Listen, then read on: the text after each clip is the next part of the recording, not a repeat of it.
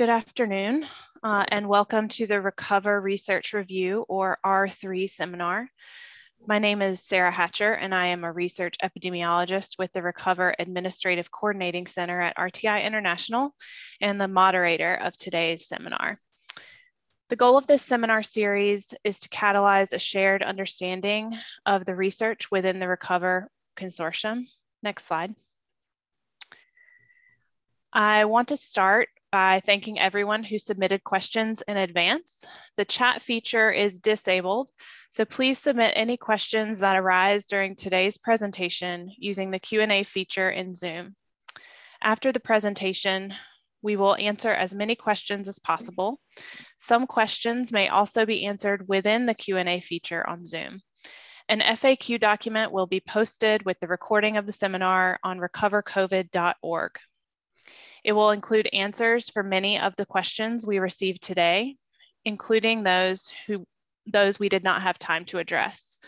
Questions about other scientific topics will be addressed in future seminars, and answers to broader questions about Recover will be available in the FAQs at recovercovid.org. Next slide. Our presenters today are Dr. Melissa Haendel, Dr. Christopher Chute, Dr. Thomas Carton, and Dr. Rainu Kaushal.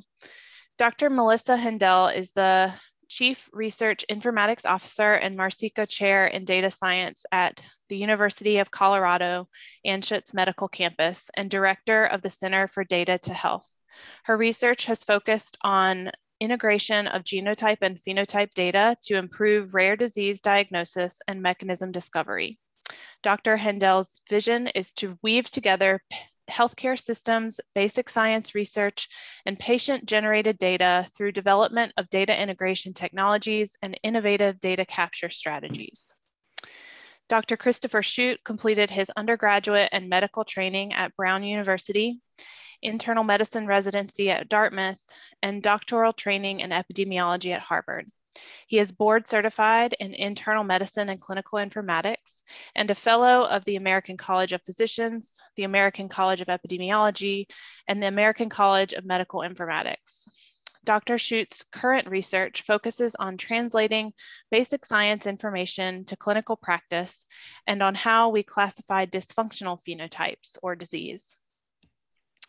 Dr. Thomas Carton is the Chief Data Officer for the Louisiana Public Health Institute, Principal Investigator of the Research Action for Health Network, and Executive Director of the Greater New Orleans Health Information Exchange. He has held multiple leadership positions within the National Patient-Centered Clinical Research Network, or PCORNet, including Chair of the PCORNet Steering Committee.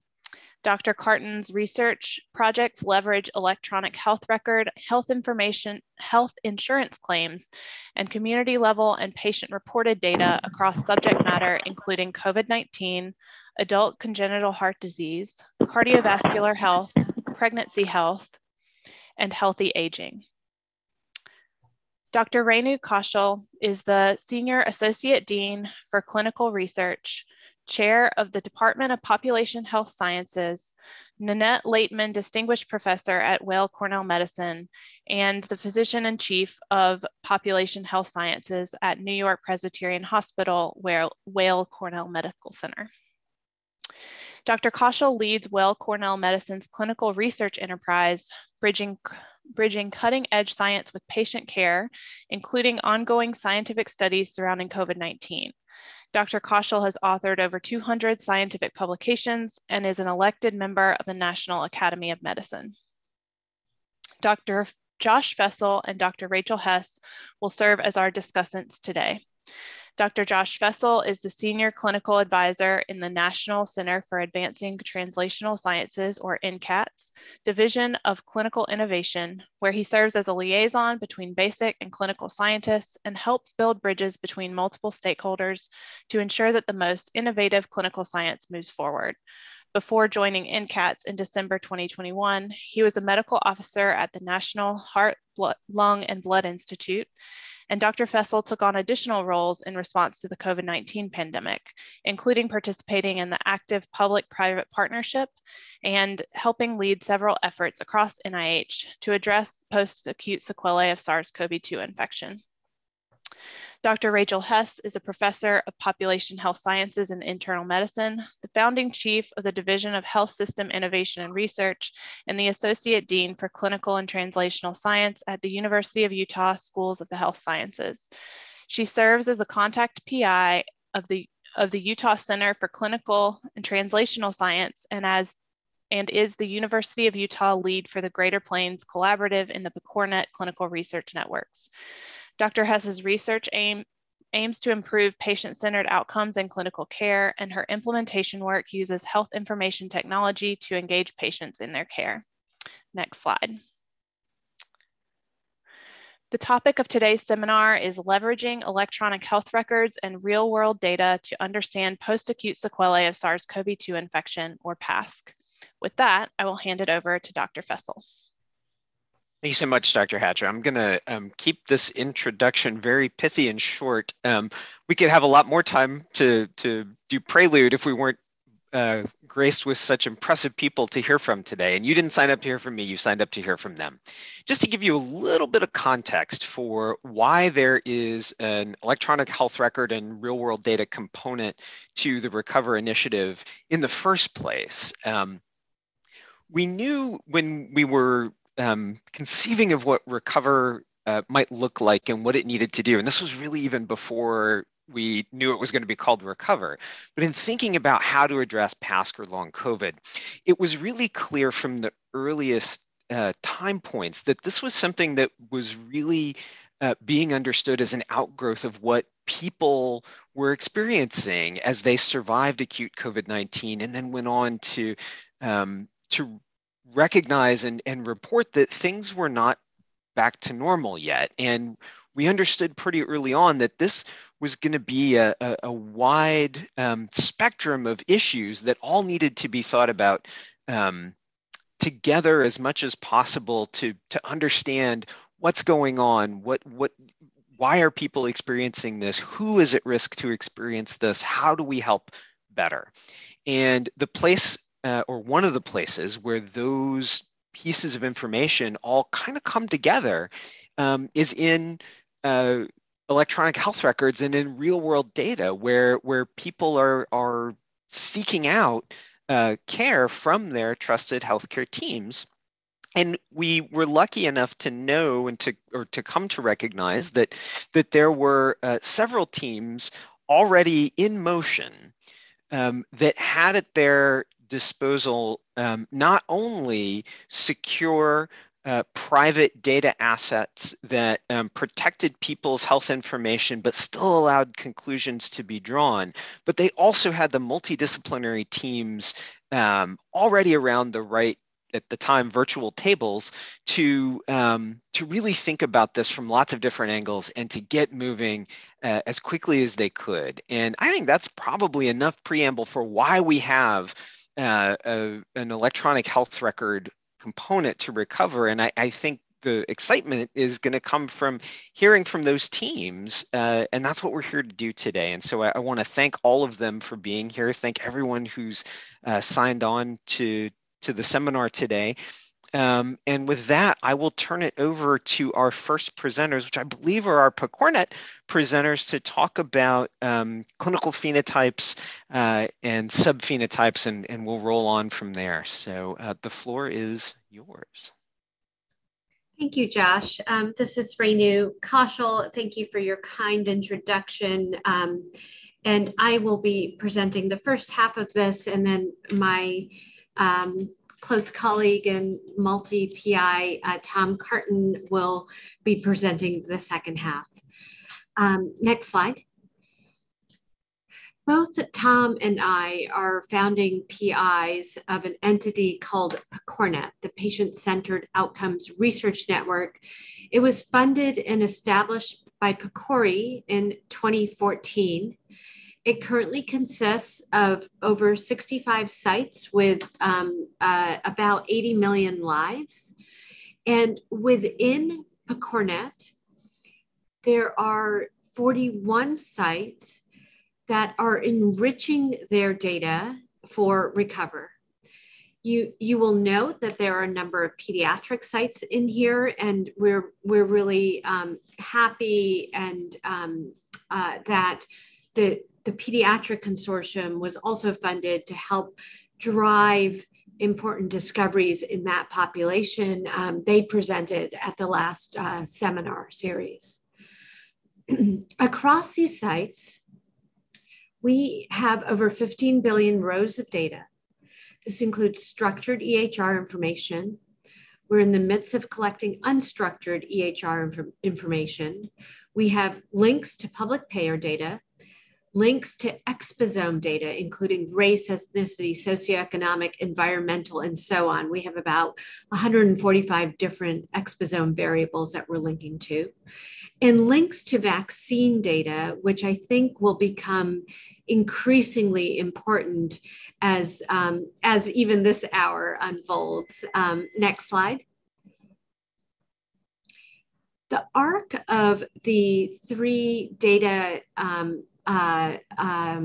grantees is to detect, predict, treat, and prevent, to drive EHR-based discoveries in detection, prediction, treatment, and prevention of PASC over this first 12 months. We have primarily focused on phenotypic development in order to enable characterization of PASC, to iteratively quantify incidence and prevalence, to start exploring temporal trends. And in addition, we've done important work in the epidemiology of PASC as already described, but also in terms of disparities, both racial and ethnic disparities, as well as socioeconomic disparities. I will be presenting mainly on our machine learning and artificial intelligence work. This work has been led by Fei Wang at Weill Cornell Medicine. Tom Carton will be primarily presenting on the epidemiology and health services research and adding in a discussion of queries. Just a brief aside about queries.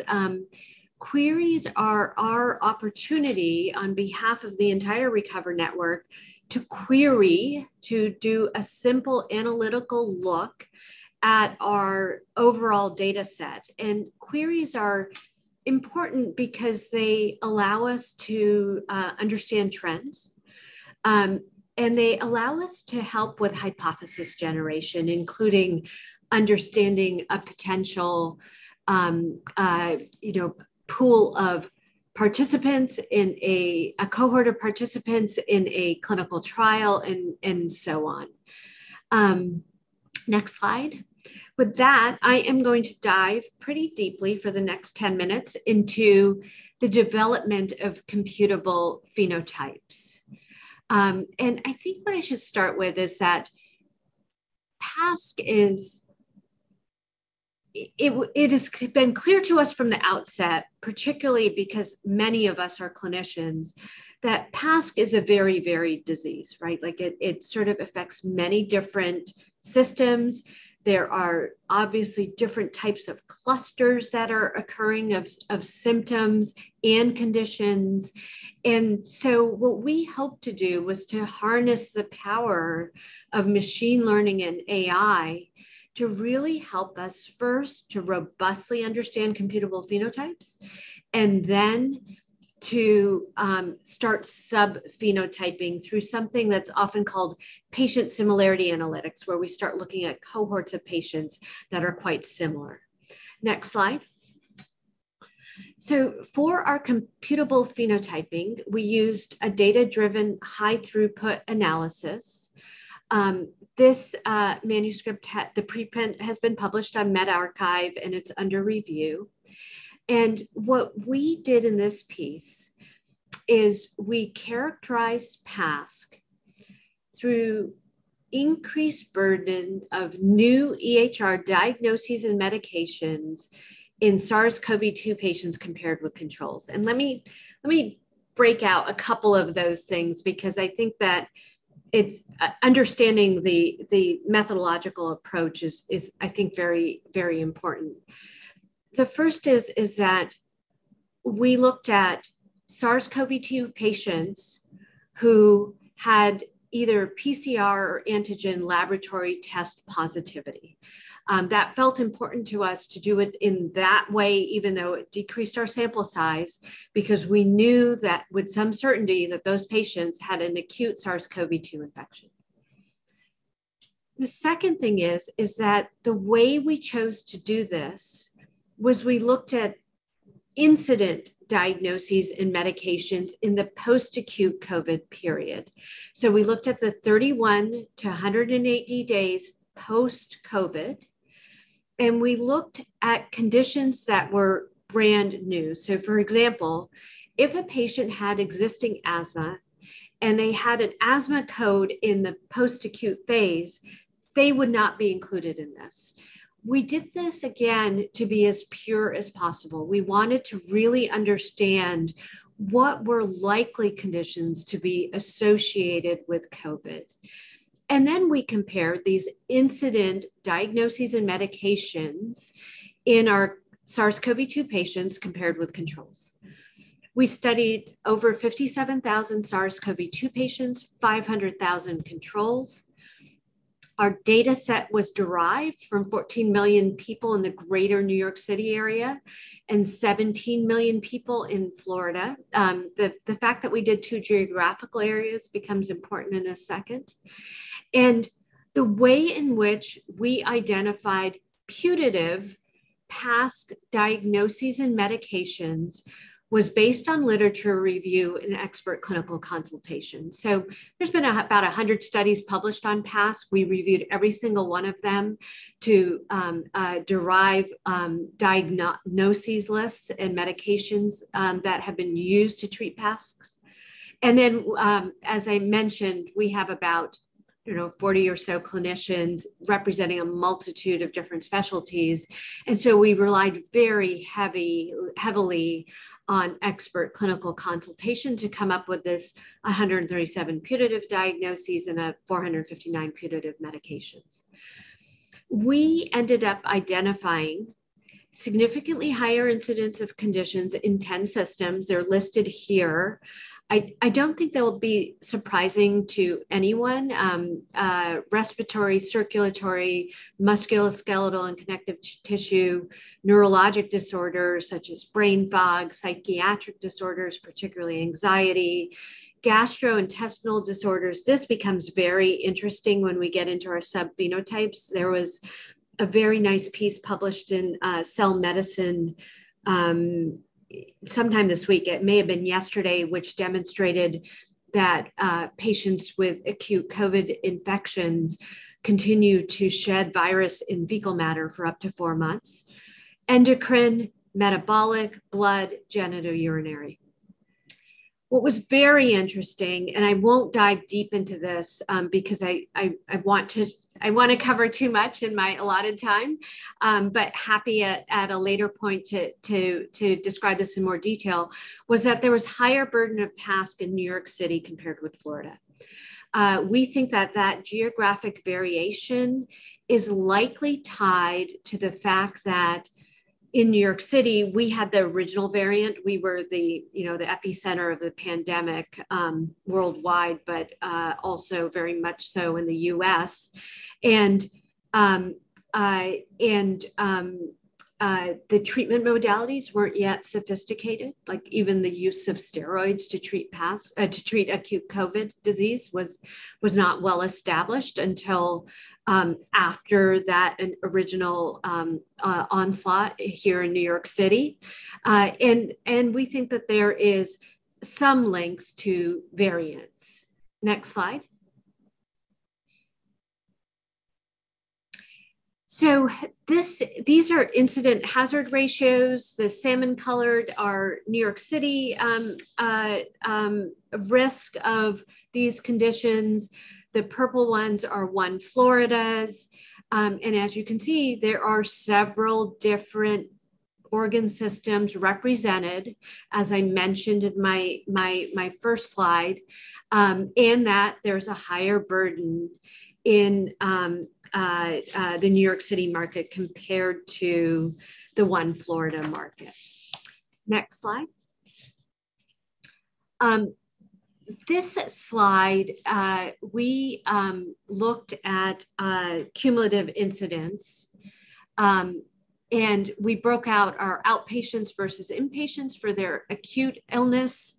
We broke out patients in terms of age, and we broke out patients in terms of gender. The graph on the right shows from 0 to 100 in terms of incidence rate, density of disease. And what you see here is that people who were hospitalized for their initial COVID infection, older patients, and males had higher burden of post-acute incident symptomatology and conditions. Next slide. Now I'm going to go into subphenotyping. So here again, we relied on advanced machine learning and AI methodological approaches. Fay actually holds the first patent in healthcare for patient similarity analytics. And the way in which he approached this work is by using what is called topic modeling. And so what we did is we took the 137 newly incident diagnoses that we found through our phenotyping work, and we categorized them into 10 topics based on co-occurrence patterns across over 34,000 patients. We then analyzed the clustering of the topics in these patients to demonstrate 4 subphenotypes. These subphenotypes become really, really important because for clinicians and for researchers, if you can understand how patients cluster, you can help them both in terms of defining treatment, but also in terms of prognostication. So the 4 subphenotypes were characterized first by cardiac and renal disorders. These were older patients. This had the greatest proportion of males and the highest severity in the acute phase. The second phenotype was respiratory conditions, including sleep disorders and anxiety. These were the youngest patients, the highest rate of females, and the lowest rates of initial hospitalization. The third was musculoskeletal and nervous system conditions. Here, in the middle for age and gender distribution. And the last, very consistent with what we're starting to see in the literature, was digestive system accompanied by some respiratory conditions. The next 4 slides are circus plots. You can keep going. What this plot shows on the left is the relative incidence of each of the conditions, and the past conditions in the first subphenotype: cardiac dysrhythmias, heart failure, renal failure, things that we see associated with renal failure, such as electrolyte disorders and anemia, malaise, fatigue, and sleep disorders. Next slide. Subphenotype 2 was the mildest of the 4, characterized by breathing abnormalities or pain, non-specific chest pain, anxiety disorders, and headaches. I say the mildest because it seems like even in the time period that we are observing these patients, that their symptoms are starting to resolve. Next slide. Subphenotype 3, musculoskeletal pain, connective tissue disease, osteoarthritis, brain fog. What is very interesting is that patients in this subphenotype have the highest incidence of comorbidities that are related to musculoskeletal and nervous system issues. Next slide. And then this is the digestive system one. A lot of different types of gastrointestinal disorders, some pelvic disorders as well, and accompanying respiratory issues, a little bit of chest pain or cardiac dysrhythmias. Next slide. I'm going to end here. I have just 2 main points. The first is PASC is very clinically diverse. There is so much for us to still learn about this set of symptoms and conditions. I think that the electronic health record is very rich, particularly in terms of symptoms, and will be a good source to enable us to continue to characterize this, ideally with patient input through surveys and other modalities. I already mentioned the geographic variation. And then I would end with the fact that our work is indicating that there's 4 subphenotypes. They vary based on demographic characteristics, severity of initial disease, and pre-existing comorbidities, particularly for the musculoskeletal type. But for example, for cardiac and renal, these patients had existing heart failure and renal dysfunction. Sorry for that typo with dysfunction. And for respiratory system, pre-existing breathing abnormalities, and so on. So let me end there and turn it over to my colleague, Melissa. It's great to be here today to present on behalf of the National COVID Cohort Collaborative, or N3C's participation in the RECOVER program. So I wanted to just give a quick overview of what we've been doing in the N3C. The N3C was launched at the beginning of the pandemic in order to collate the nation's electronic health record to better understand the new disease that is COVID, and now PASC. We now have 73 different institutions who have contributed data with 13.5 million patient records in our secure enclave. The cohort is representative of the United States in terms of race, ethnicity, gender, geography, socioeconomic status, and health background. And one of the really special things about the N3C is it's really the first publicly available national harmonized limited data set in which we can really overcome the source data heterogeneity. And you can see on the lower half of this slide that we collect data from multiple different common data models, such as OMOP, ACT, Trinetics, and BCornet, as well as other data models. And our pipeline harmonizes all of these different data from different institutions into one patient-level repository where we can perform some of the kinds of analytics that are not possible in a distributed context, which is really important in the face of this new disease. We now have 455 organizations participating in the use of these data with over almost 4,000 users. And so it's quite the exercise in team science and also in making real world data fundamentally rigorous, computable, and interoperable at a scale that's unprecedented. So I wanted to talk a little bit about work that's been led by Dr. Emily Pfaff and Andrew Gervin. And this is the development of a machine learning approach to phenotyping for PASC patients, essentially coming up with, in the face of not having a clinical gold standard for defining PASC, coming up with a variety of different approaches in order to define who may actually have PASC in the absence of a code for U09.9, which is the new code that has been made available in October of last year. And so what this method leveraged was essentially we coded patients that had been seen at a long COVID clinic, and based on a variety of different sort of inclusion and exclusion criteria in terms of the temporality of those patients, we're able to develop a machine learning approach that would identify those patients based upon a training set from those long COVID clinics or from patients with the U09.9 code. As we have advanced since the launch of that U09.9 code, we have been refining this computable phenotype to identify long COVID patients. And the more that the U09.9 code is utilized, the more we can actually try a number of different approaches for validation. Basically, what the method does is it learns patterns of the clinical features of PASC, such as dyspnea, fatigue, not having a vaccination, a new albuterol prescription, many outpatient visits, new corticosteroid corticosteroid prescriptions. And this allows the machine learning PASC phenotype to identify previously unknown cases using these learned patterns.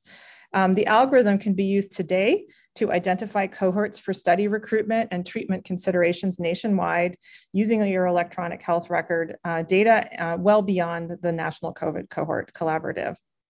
And so we believe, in the absence of a clinical gold standard, that it is critically important to have a mechanism to identify potential long COVID patients for these purposes.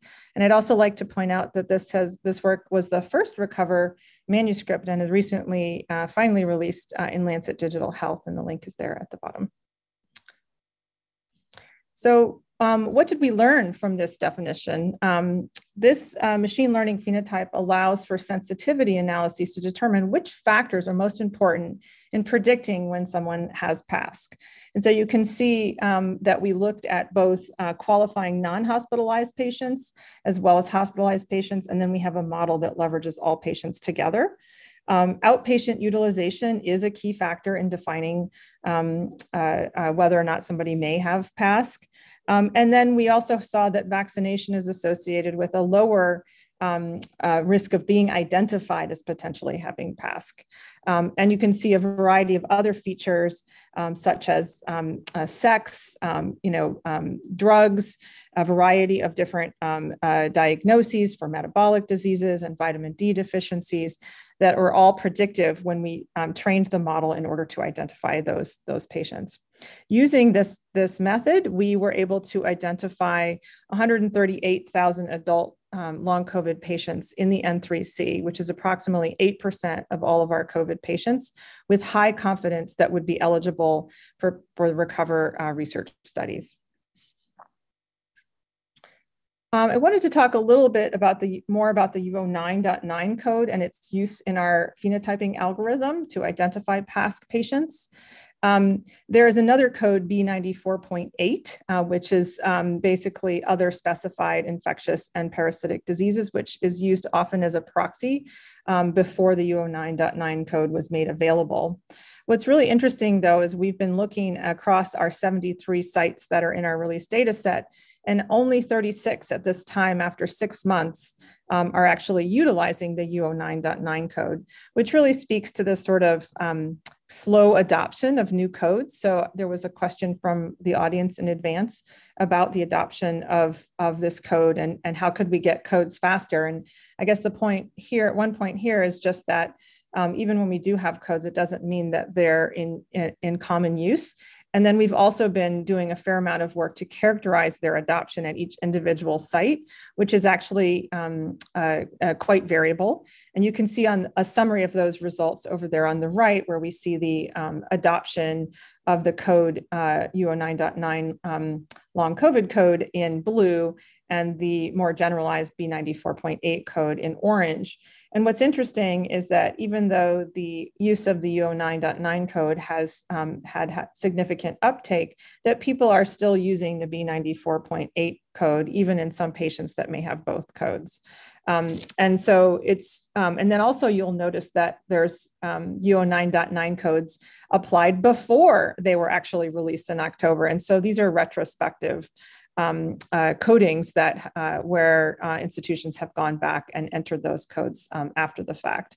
And so these are all things that need to be taken into account in the context of our evaluations.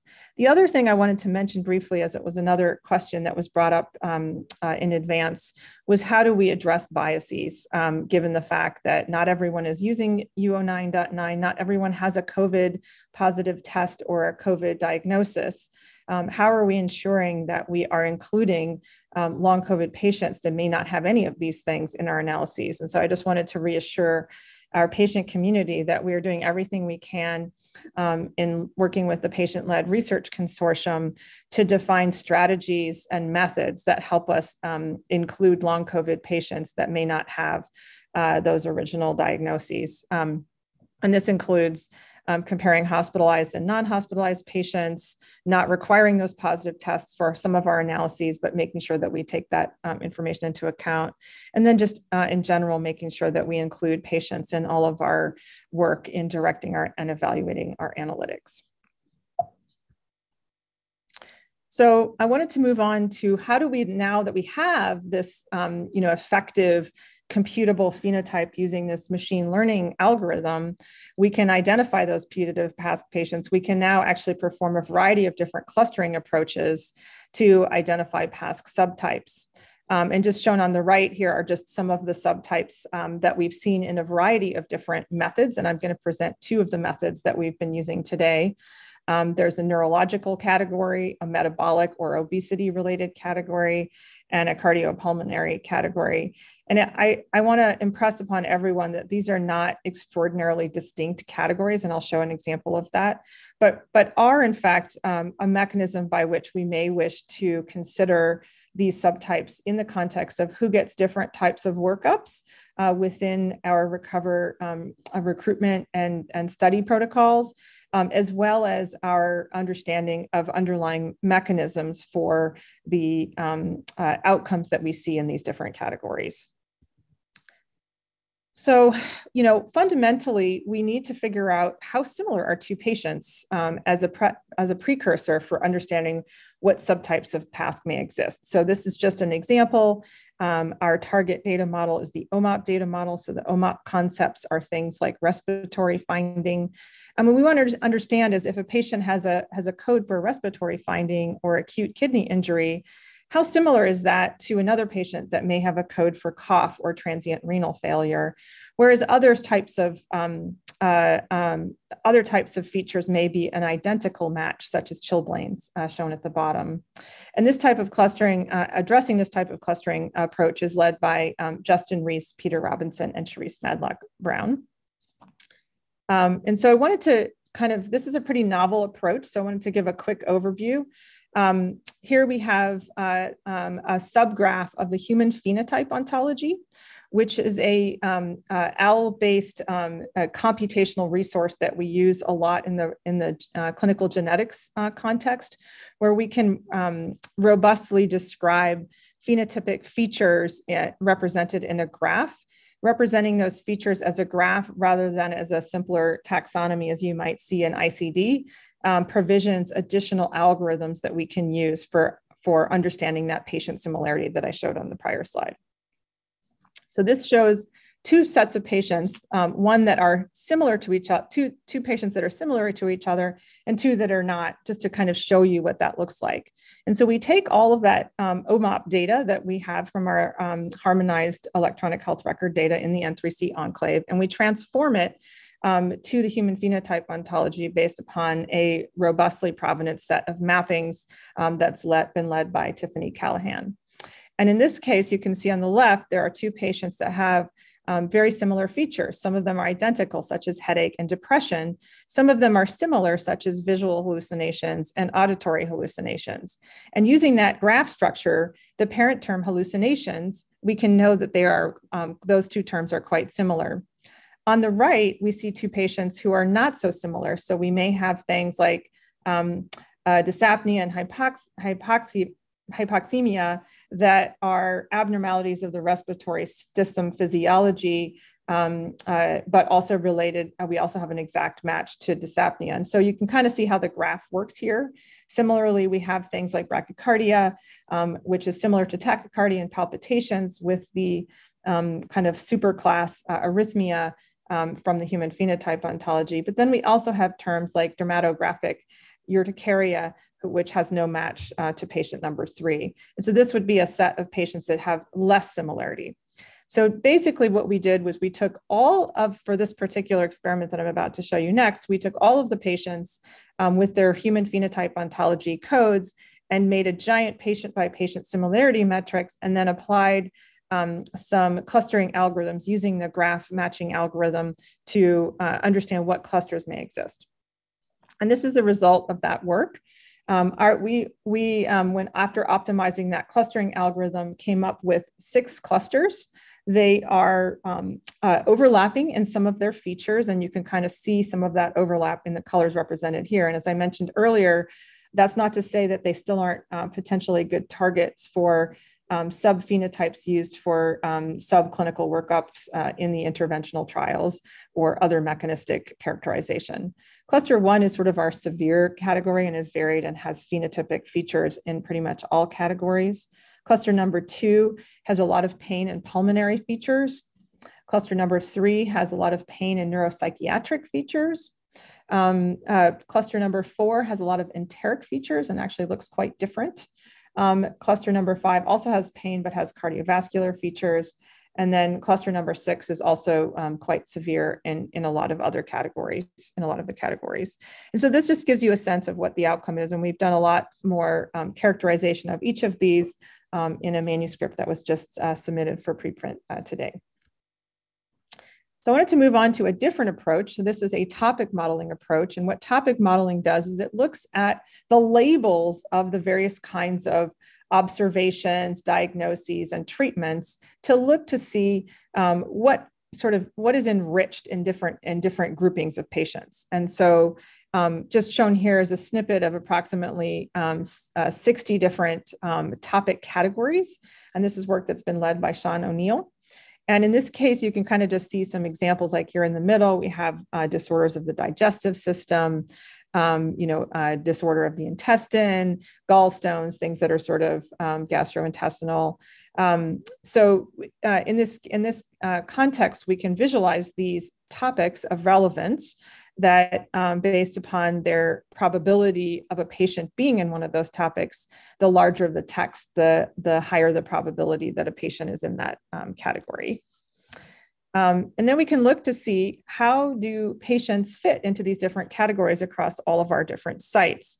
And so shown on the left is a set of pre-COVID primary topics and post-acute topics. And we're really interested in understanding the longitudinal trajectories of these patients as they move from one topic prior to COVID, during the acute phase, and in multiple phases post-COVID.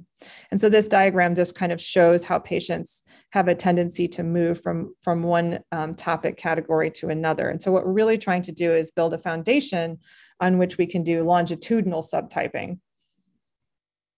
And this is again an example of how we're approaching that from a longitudinal perspective. On the right, we see patients' kind of usage of each topic category. Again, approximately 60 categories were identified, although the exact number is not particularly important.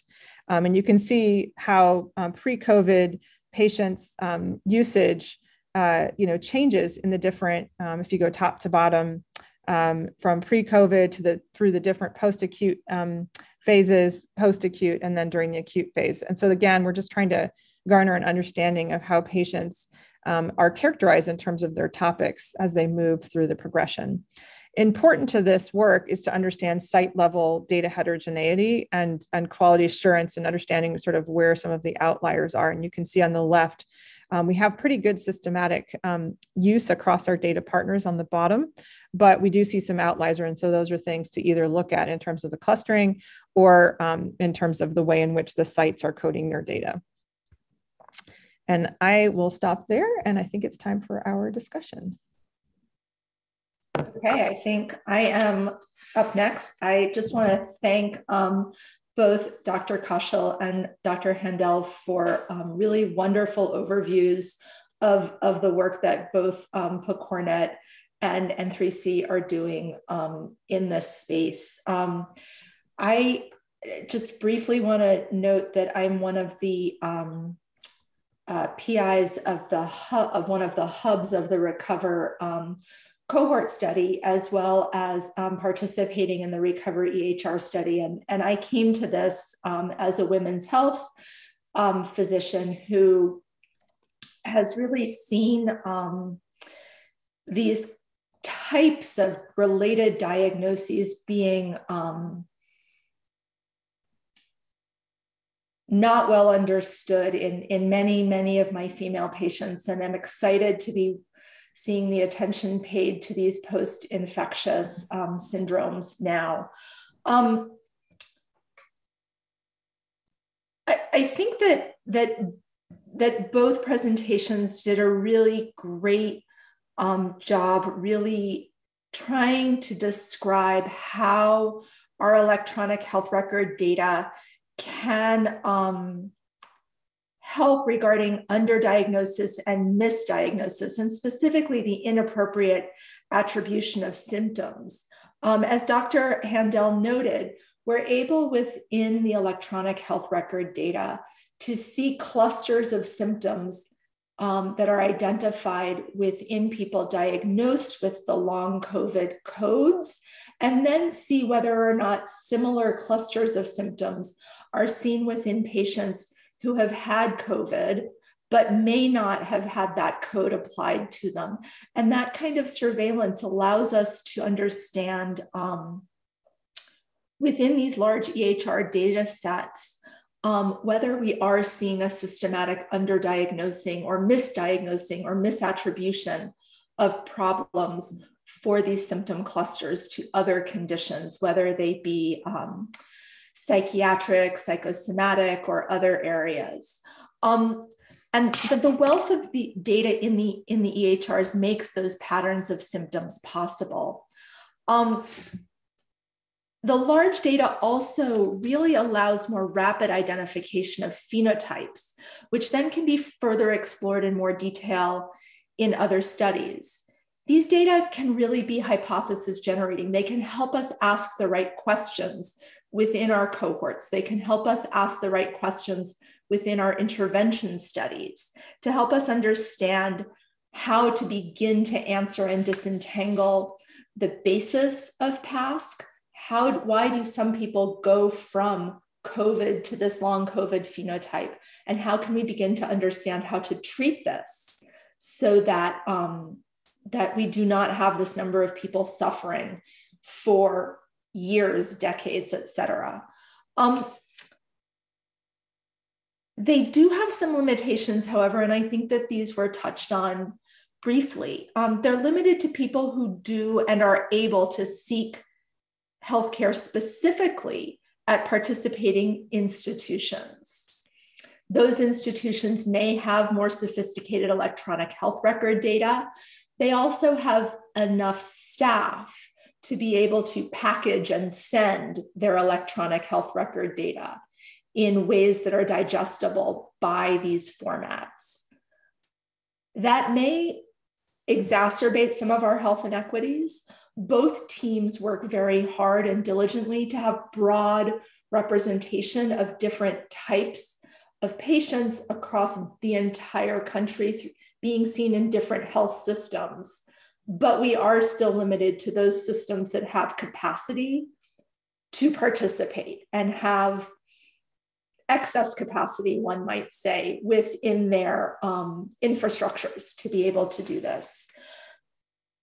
And while these groups are not linked to specific insurers, there are differences in how frequently and where differently insured patients are seen. We may have seen that a little bit within our Florida versus New York data. We may have also seen that a little bit in the data that Dr. Kaushal was presenting regarding the different levels of symptoms seen in those areas. There's also limitations regarding the documentation of a COVID diagnosis. While these codes are not limited to people who have a documented history of COVID, as testing moves to the home and away from medical centers, do we miss more people who have a history of COVID, but do not have PASC? So those who got over their COVID pretty quickly and pretty easily and may have done a rapid at home, or I've been to New York, may have just tested on the streets of New York, and we may not know all of those individuals. So are we seeing some bias there? So I think that these data are huge. They're hugely important. I know that I'm running out of time, but contextually, I like to think of the EHR data as our rapid monitoring and our broad strokes. If you're thinking about how we monitor COVID activity within a community, we can think about wastewater surveillance as sort of understanding where things are in a general population. And our EHR data help us with that. They help us understand where to target, what to target, how to target. We then can move to more specific testing in people or our cohort studies like the Recover Cohort Initiative. So the Recover EHR data very much takes us in a big picture. The Recover Cohort Initiatives allow us to dive a little bit deeper into the specifics of a single patient. And then our clinical evaluations, which do feed into our EHR data, really are akin in some ways to our hopefully emerging quickly randomized controlled trials to be thinking about the treatment. And that bundle together becomes the Recover Initiative that we are really trying to understand the broad population of PASC, the details of why PASC, and then the hows of treating PASC. With that, I'm turning it over to Q&A.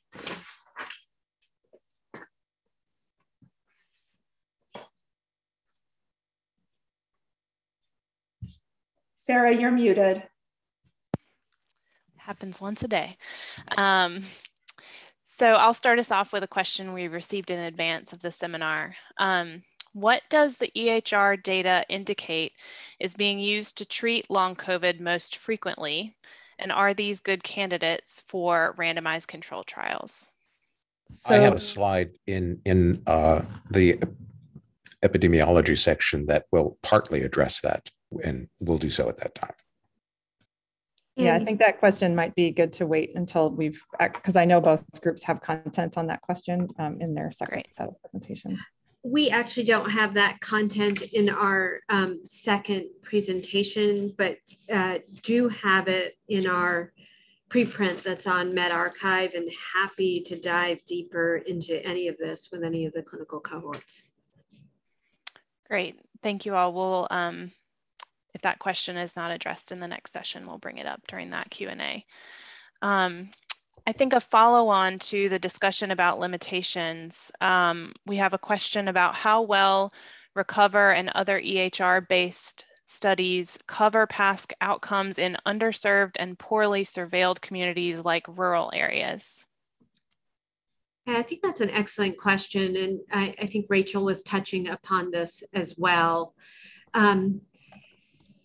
I'll speak on behalf of PCORNet, but I suspect that Melissa will say similar things for N3C, which is that PCORNet has made an intentional effort to include networks and consortia that treat underserved communities. In addition, in PCORNet, we are actively linking to public payer data, including Medicaid data.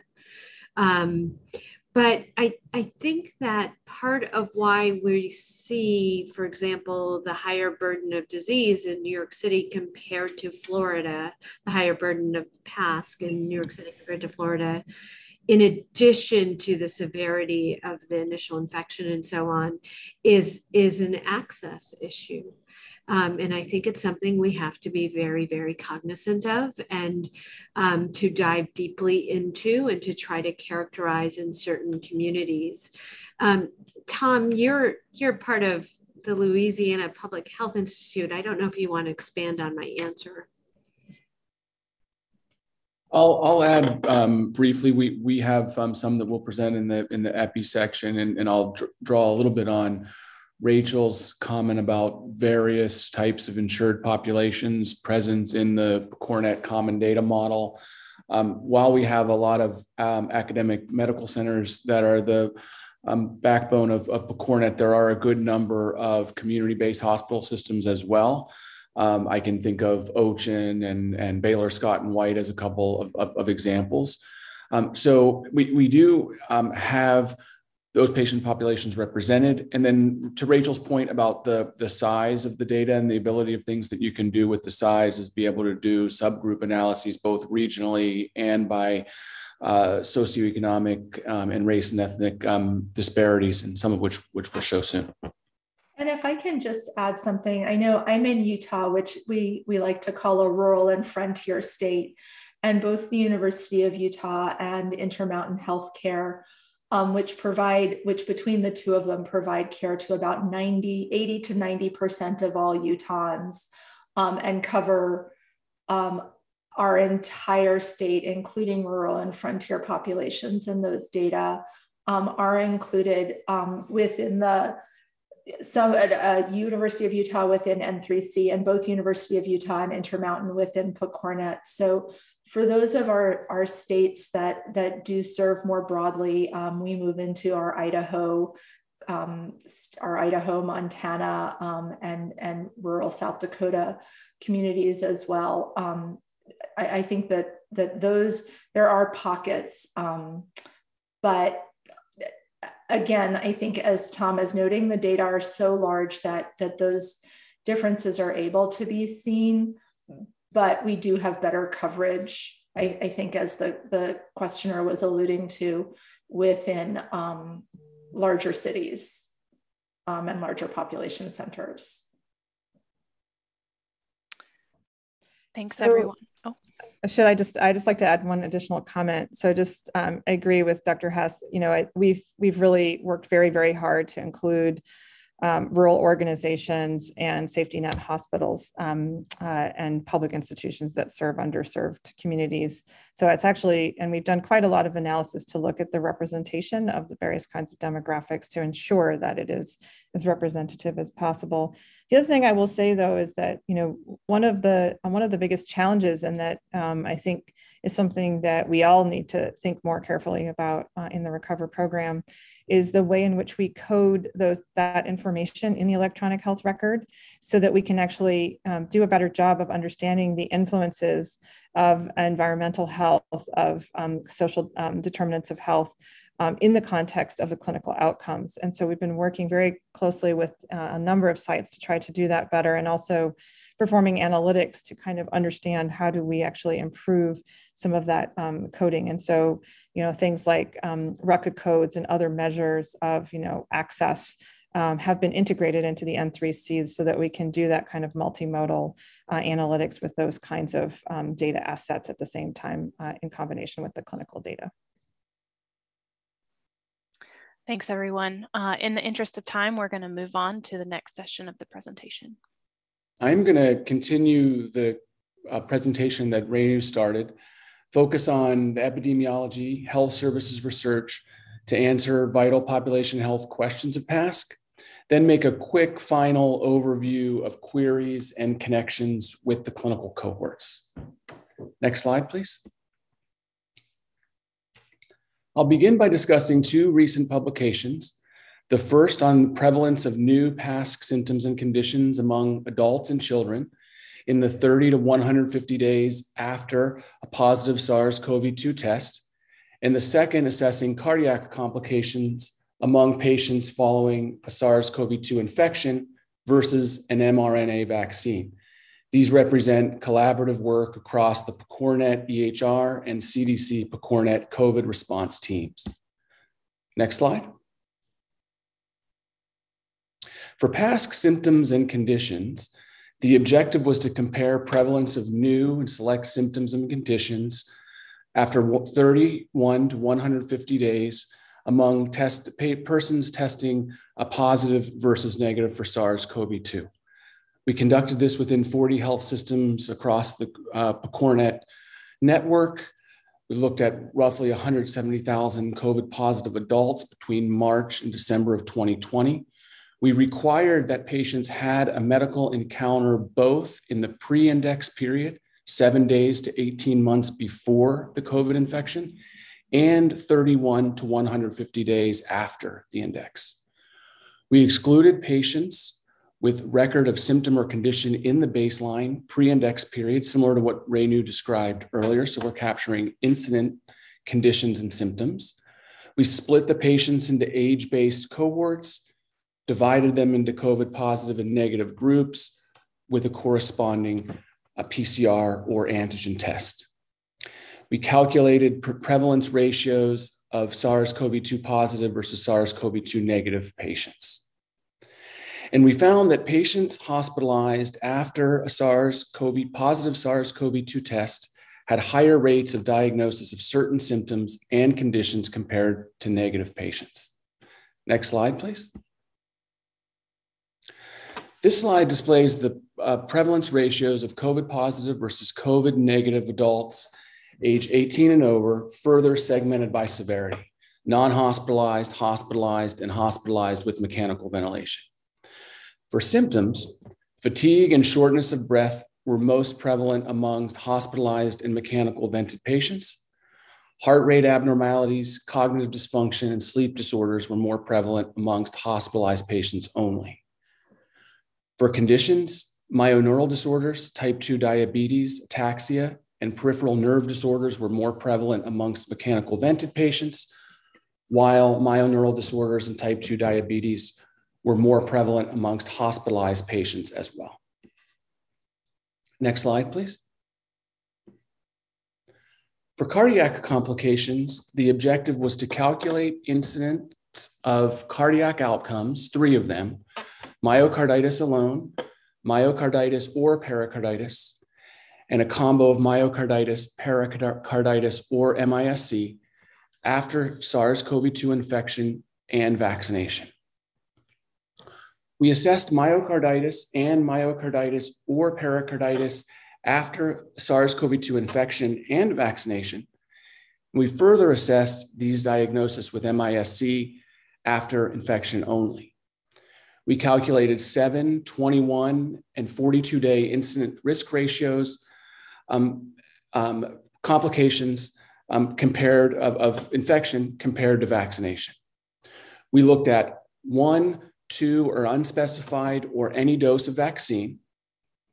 And we calculated the incidence of myocarditis after infection divided by the incidence of myocarditis after vaccination with an mRNA vaccine. We did the same for myocarditis and pericarditis, the second outcome. And for the third and last comparison, for myocarditis, pericarditis, and MISC after infection, we divided by the incidence of pericarditis or myocarditis after vaccination. We found that the risk for cardiac complications was significantly higher after infection than vaccination for both males and females in all age groups. Next slide, please. This slide displays the risk ratios for cardiac complications after infection versus vaccination among males aged 12 to 17 and 18 to 29. To varying magnitudes across all conditions, follow-up periods, and age groups, the risk for cardiac complications is higher among patients with a SARS-CoV-2 infection versus vaccination. Next slide, please. I'll now pivot to discussing 2 publications currently under review, both investigating PASC disparities amongst hospitalized and non-hospitalized adult patients in New York City. These analyses were conducted within the Insight Network as the Vanguard site for the PCORNet adult EHR cohort and will be replicated across all PCORNet Recover sites. Next slide, please. Across both studies, our objective was to understand if the risk of incident PASC conditions differ by patient race, ethnicity, and socioeconomic status among SARS-CoV-2 positive patients. Similar to what Rainu described, we developed a list of 137 possible PASC diagnostic categories, and then we identified the top 10 conditions with the largest difference in incidence between COVID positive and negative patients. We performed adjusted logistic regression comparing for baseline demographics, comorbidities, year, month of positive test or diagnosis. We defined positive and negative patients by a PCR or antigen test or by a COVID-19 diagnosis between March of 2020, October of 2021. Patients were grouped by non-Hispanic white, non-Hispanic Black, and Hispanic. We used a patient's zip code tabulation area as a proxy for socioeconomic status, categorized into 5 quintiles based on income. So it's area level socioeconomic status, and we made comparisons between the highest and the lowest quintiles. The next two slides display the results. Next slide, please. This slide displays racial and ethnic disparities comparing Black and Hispanic patients versus white patients. Racial and ethnic disparities existed in both hospitalized and non-hospitalized patients and in certain PASC conditions. Disparities in respiratory signs and symptoms, chest pain, and headache existed amongst both hospitalized and non-hospitalized groups. Next slide, please. This slide displays socioeconomic disparities comparing low-income quintiles versus the highest income quintile. Income-based disparities were not evident amongst hospitalized patients, but present overall and for specific conditions amongst non-hospitalized patients, like chest pain, musculoskeletal pain, lower respiratory disease, and headache, migraine. Next slide. I'll now transition to juxtapose the study results just presented with the concept of queries, a less sophisticated but valuable method of inquiry and hypothesis generation. Queries account for patients in a database who meet certain specified characteristics. They often stratify patients by demographics and other clinical parameters so that trends in patients with different characteristics can be observed. And they're designed to provide data-driven evidence to support hypothesis generation for specific studies. They are different than an analysis in that an analysis is the output of a more sophisticated set of queries. For example, exploring the differences in outcomes due to baseline characteristics in two groups. What we presented previously was the results of more sophisticated analyses, but as an example of queries that the EHR-based cohorts can support. Next slide, please. What is PASC? How many people have PASC? How many people have the PASC subphenotype? What is the mortality rate of people who have PASC? Are patients with certain conditions more susceptible to certain types of PASC? Next slide, please. I'm going to conclude by summarizing the arc of work and offering ways in which the EHR cohorts can be of assistance to the clinical cohorts. First, we're generating important evidence to detect, predict, treat, and prevent PASC. We're utilizing two different scientific approaches, machine learning and health services research. Queries are an important tool to allow us to determine trends and generate hypotheses. And we stand ready to support the clinical cohorts to run queries, dive deeper into research results of studies beyond published results, develop and implement and evolve computable phenotypes, and support the execution of clinical trials. Thanks.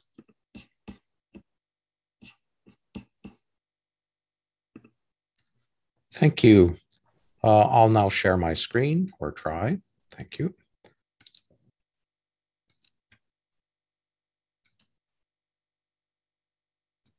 Thank you. So I'm Chris Chute. I'm one of the co-leads of the N3C and happy to share this with you today. This is just to remind you of what Emily's work earlier that was described by Melissa on identifying COVID patients using a machine learning approach that was published last week. That was the basis for some of these slides. This is, if you will, a geographic characterization of PASC, at least in the N3C consortium, where you can see a magnitude of counts for those participating sites. These are not full population denominators. We understand that, but they do give a sense of the distribution of the disease across the country. And of course, then the relative fraction of patients within the contributing sites by intensity across the country. And we have a few sites for whom we don't have enough qualifying patients to make that determination. This was a slide presented earlier last month by Tel Bennett, showing, if you will, the incidence of the percent of patients with PASC in our cohort that have been hospitalized. And you can see there's actually a modest spike associated with Delta, compared to those patients who were outpatient, not inpatient, but a smaller incidence rate, but nevertheless, also with that corresponding spike. Among children, we see that over time from early July to January, these are the proportion of children by age group, that the children with PASC are getting younger, that these younger age groups are having increasing frequency. And then the absolute count, this is the scale on the right, was showing a bump in the Delta and a very large bump in the Omicron space more recently. These are markers of post-infection trajectories. This happens to be serum creatinine. We're comparing PASC and non-PASC. They're actually statistically significant because there are so many patients, but they're obviously significantly overlapping. And this contrasts not hospitalized with hospitalized, where it's actually less significant. Again, ferritin measures appear to show in PASC patients in red a bit of a higher shoulder and then a lag among non-hospitalized patients, and perhaps an even higher shoulder and a longer lag among hospitalized patients, with more clear distinction of these overlaps and their range of value. For lymphopenia, we're seeing a much stronger signal of greater lymphopenia among non-hospitalized PASC patients, and a less strong but nevertheless notable pattern of lymphopenia among PASC patients who have been hospitalized. This is the survival question of hospitalized versus non-hospitalized patients who have PASC. And you can see, not surprisingly, that not hospitalized patients have a longer survival than hospitalized patients, a greater mortality associated with patients who endured hospitalization and subsequently had PASC. However, there is a paradox in this data. This is something Richard Moffat has pointed out, that for many of the persons, we lose to follow-up, and that is we cannot make a prediction. And those persons appear to have less mortality, partly and due to their being lost to follow-up and not being able to know the outcomes. And then at the other extreme, for hospitalized patients, we actually lose patients to death, where they die and therefore have a greater, so we're not able to make a prediction whether they have PASC or not because they die before we can do so, and have enough data on that question. This otherwise represents the patients with PASC and not PASC. We did look at risk factors for PASC in these data. One of the queries we were asked to look explicitly at apnea, sclerosis, diabetes mellitus, and obesity. You can see there's strong univariate, well, reasonably strong risks of these conditions associated with it that subsequently develop a PASC. And after adjustment, they still remain in the 50 to 60% increased risk range, persons with apnea having a 60% increased risk of generating or experiencing PASC. For diabetes, less compelling, and obesity, not as strong either. Obviously, the key question is around vaccination. And we are in the process of rigorously exploring what impact does vaccination have on PASC. We used historically what we call historical control, looking at patients before any vaccinations were available, and then the post-vaccination period. And we're using, again, in our current analytics, the more detailed information associated with state registries. These are the vaccination profiles of the sites that contribute data, the 73 sites that contribute data to N3C. And you can see we have what appears to be fairly complete coverage of vaccination. And we know that many of these sites are linked to their state registries. And we have other sites which, not surprisingly, have lower reported vaccination. This is probably a misclassification of their vaccination status. So before we pursue this aggressively, we are seeking to increase the number of linkages we have with state registries for these sites so that we have a more complete ascertainment of vaccination status. Pertinently, that we can with confidence say that a patient has not had a vaccination. That's an important statement to understand. So in overall, we have the characterization of PASC with trends over time, geographic distributions, biomarkers, mortality rates, comorbidities, and vaccination. There were a few questions that came up before the environment. I have 3 minutes left, so I should be able to at least address some of them. One of them was what treatments are being used for patients with PASC, and this looks at common medications. You can see that there's a larger percentage of respiratory drug systems. That's not terribly surprising. Anti-infectives as well. And arguably, cardiovascular and nervous system drug categories are perhaps overrepresented compared to some of these other agents that are used. Not definitive, but it's suggesting at least patterns of treatment for persons with PASC.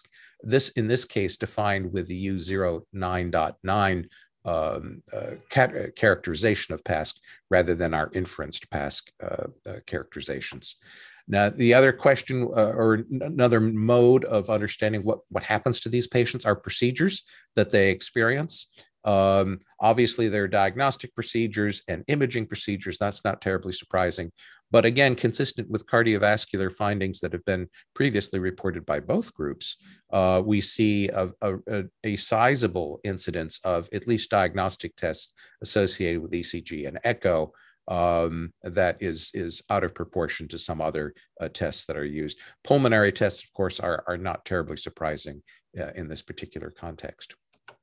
One of the questions was around metabolism and whether weight or diabetes has a question with this. And this again is from a manuscript in review where it was demonstrated that for the control patients, all patients with diabetes and the COVID-19 patients, there was really no significant difference in hemoglobin A1C or weights after contracting COVID. So in terms of contributing, having a metabolic profile that would contribute to this does not, at least at a surface level, appear to be a high-risk element. And with that, I do want to make the point that N3C, as I think all of these communities are really a village, and that the communities that have contributed to this have been extraordinary, not only in terms of data provisioning, but the communities that have come together for analytics and optimization of the efforts that we are sharing. And with that, I will stop and we can begin questions. Thank you all so much. This is, it sparks 1,000 thoughts and 1,000 ideas every time I hear you all present this work. So thank you. You've done a great job of addressing some of the questions and that have come in both beforehand and during, and I really appreciate that. In thinking, there are always a few things that come up for me, and I'll lead off just to make sure we have enough time for this with a question that is partly question, partly, I guess, public service announcement, and it has to do with how we think about big data, particularly electronic health record and real world data, contributions to a bigger scientific effort, like the Recover Initiative or like any other initiative that incorporates a component like this. The kind of science that you all are doing, I think, has some really unique aspects to it, and I think both groups have done a really fine job of highlighting some of those. Speaking from my own sort of learning about all of this, I know that I sometimes find myself challenged to remind myself that some of these unique aspects I have to keep them at the front of my mind, and I'm thinking about things like these data assets that you all are building on and interrogating to discover key things about PASC or long COVID. They change all the time. They grow on a weekly basis, and so what we know today may and probably will evolve over some period of time. And I think a lot of us have seen that period of time can be compressed with regard to the pandemic. And that's not just true for acute COVID. I think that's true for long COVID as well, or for PASC as well. Learning that computable phenotypes and machine learning models probably do need to change over time and to be updated with new knowledge as we acquire it. And so I think what I've learned is that that's a strength of the kind of science that you all do. I've come to think of that as not a limitation, but a strength. So the question / public service announcement here is for anybody else who might be challenged to keep these things at the front of mind, to remember that there's not like an answer and we're done and moving on. Do you all have some tips, pointers, tricks, hints to help the person receiving this knowledge that you're generating to stay aware of and oriented to what are truly unique strengths? Well, you're really talking about the intrinsic nature of observational data as opposed to prospective cohort data, and both are hugely complementary. We experienced early in the N3C environment, I'm sure Cornell had the same experiences, where the darn codes just didn't exist for a lot of things we wanted to capture, like vaccinations, specific mRNA vaccinations that we had to invent codes and use them on a temporary basis. So that begs the question, well, are there things that are occurring that are not yet coded that we're not even aware of? And how do we capture those, and how do we retroactively capture those? The other major challenge is we're always really fraught with this problem of missing information. I think the vaccination data that I showed is a poster child example of that. We know we have missing information in those for some sites on vaccination status. So we have profound misclassification, and let's admit it, on for some of those sites. As that data improves, then the picture becomes more and more clear, more and more compelling, more and more robust. Again, with observational data, it still may be biased. It doesn't mean it's absolutely right.